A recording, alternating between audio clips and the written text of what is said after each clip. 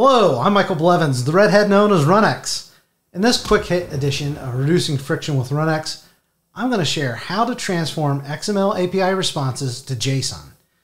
If you want to integrate legacy responses at your application boundary, stick around.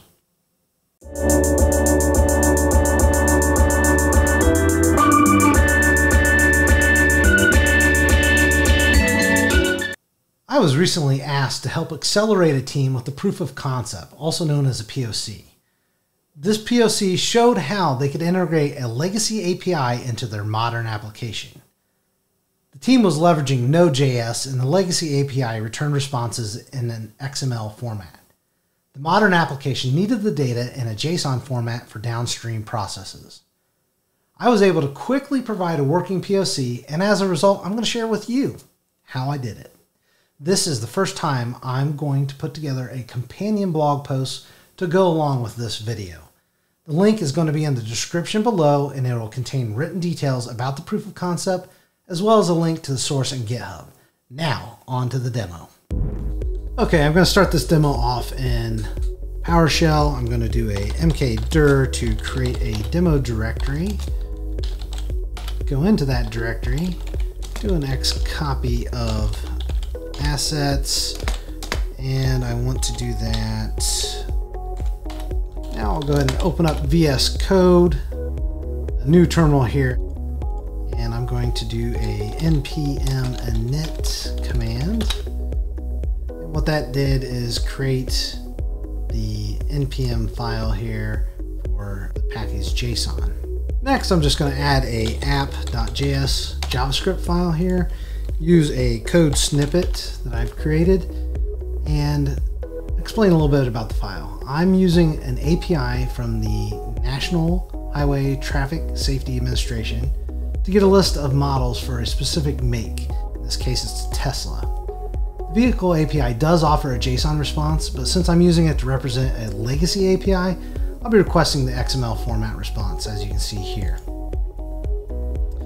Now I'm going to go ahead and save this file and go down here and run a node app.js to run that JavaScript.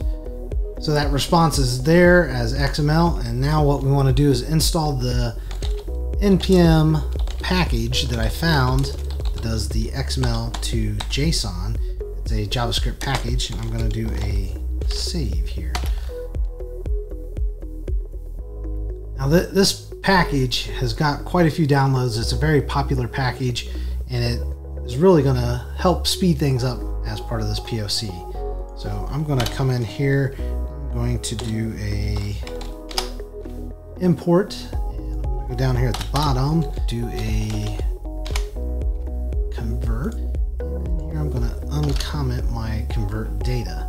All that did was import the package into this JavaScript file, uncomment this so it would call the new function I added. It's going to use the xml2js parse and basically parse the string of data. So I'm going to go ahead and save this, and since I've saved it, I'm going to do a node app.js, and there you have it. It's that easy. 39 lines of code, and you make a call to get a legacy XML response and convert that into a JSON response. I love the fact I was able to find such a great NPM package, averaging just under 10 million weekly downloads.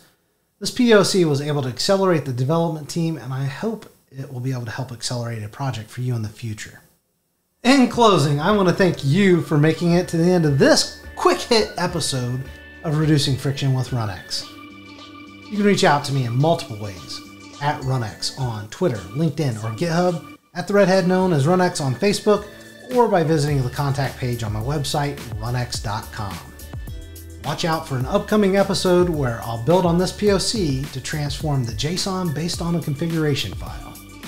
Let me know your thoughts or share the friction that you are currently facing in the comments below. And until next time, I'm Michael Blevins.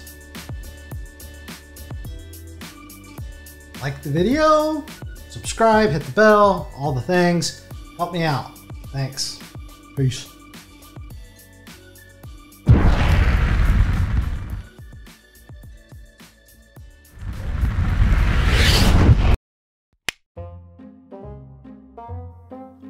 Man, I struggled with the outro today. It was a rough one. For making it to the end of this quick hit episode of oh my god dang. At the redhead known as RunnX on Facebook, or you can visit me and the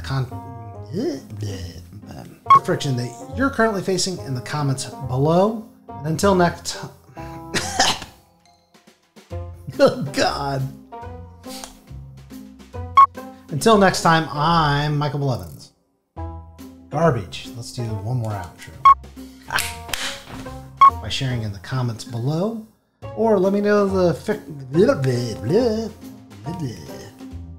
let me know your thoughts and share the fiction that you're currently facing in the comments below. Dang it. That was a good one. And we'll start over.